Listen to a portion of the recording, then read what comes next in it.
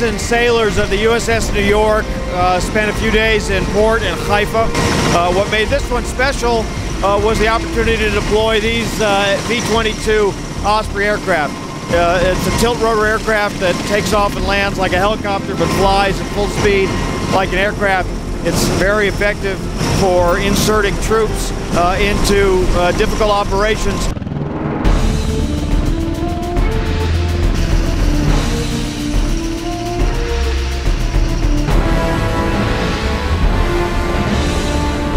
It's another very special example of the closeness of the relationship between the United States and Israel, based on a platform like the USS New York and based on V-22s like these.